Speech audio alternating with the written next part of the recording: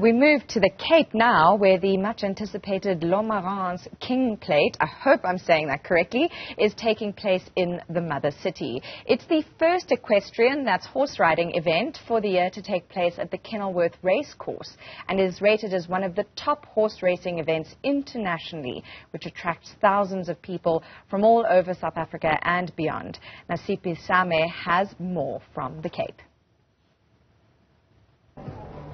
First equestrian event for the year of 2023, and one of the biggest social events, or rather social events on the calendar for not only Cape Town but the country. To talk to us more about this prestigious horse racing event, I'm joined by Catherine Gray here. Thank you so much for your time. You're looking lovely. Thank you so much. Talk to us about the history of the King's Plate.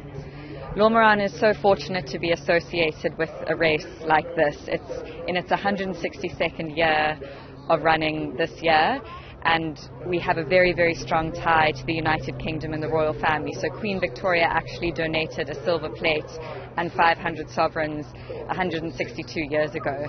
19 years ago, Lomaran identified this race and knew that it needed some support.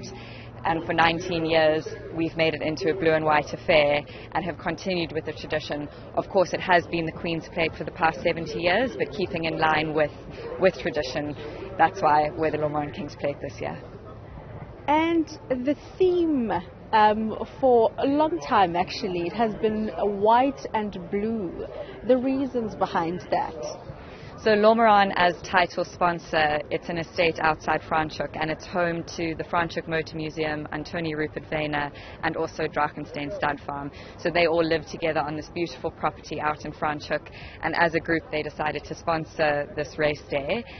The racing silks of Drakensberg Stud Farm are blue and white, so it seemed like a very natural fit when Mrs. Rupert and her team were brainstorming what this was going to become. Blue and white just seemed like a very obvious choice, and people have really subscribed. As you look around, you'll see really nobody is not in those colours, so it's really, really wonderful that people have supported that theme as they have.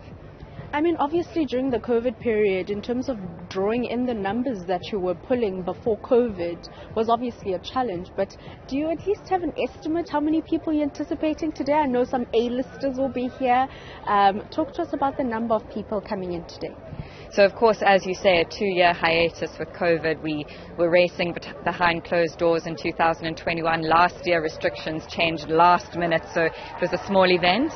But this year, people have come back in their numbers, and we're so grateful for the support. So I think we'll probably be about 5,000 on course this year, which is really, really good. We've never been a huge event, and we've always really focused on giving every single person who buys a ticket a good experience, that they're not going to have to queue, that they will be able to see the racing, find a seat. So those numbers really work for us, and we're so grateful for the support.